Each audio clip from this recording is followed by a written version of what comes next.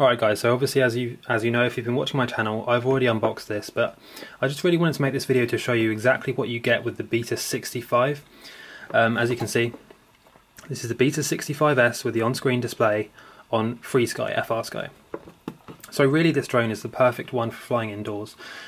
A few months ago I would have suggested getting the Red Paws drone.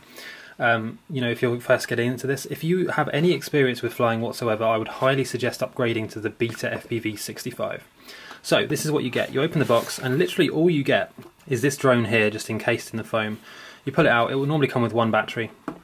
And that is literally it. It's ready to fly, ready to go. All you need to do is bind it to your FreeSky controller.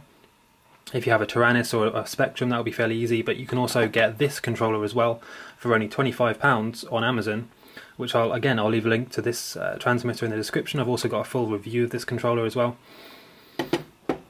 And that's literally it, guys. This drone is so fast. For indoors, this really does perform well, as you can see from the videos, which I'll show you in a minute. So I just want to give you a close-up of this drone so you can see how it's made, and you can see it's quite a robust shell.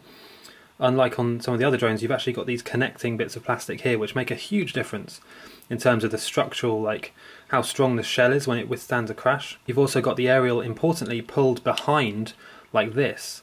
The amount of times I've crashed a drone, something like this with the cloverleaf antennae on the camera, as soon as you crash this, it's going to bend and damage this connection here. You're always going to crash on your back. You're going to crash this thing, it's going to flip, and it's going to smash into the antennae. Whereas with this, that's not a problem at all. You literally crash this thing, it just lands on its side like this, on its back. The antennae is not even damaged whatsoever, so the shell protects the entire camera from the crash. This is huge, guys. This is really important. So, and this is the case with all the Beta FPV drones, apart from one of them. But it's really important to have that shell and to have the antennae of the FPV camera pulled behind like this, like a little tail. So what I'm going to do now is I'm just going to cut to some footage of this thing flying so you can see what it's like. I'm going to fly it around indoors, but I'm also going to give you some footage from like flying around the loft and things like that, just so you can get a feel of how far around the house this thing can go. I'm going to try not to edit the footage too much, but I just want to give you the best bits really. So yeah, let me go ahead and now cut to the footage so you can see what this thing flies like.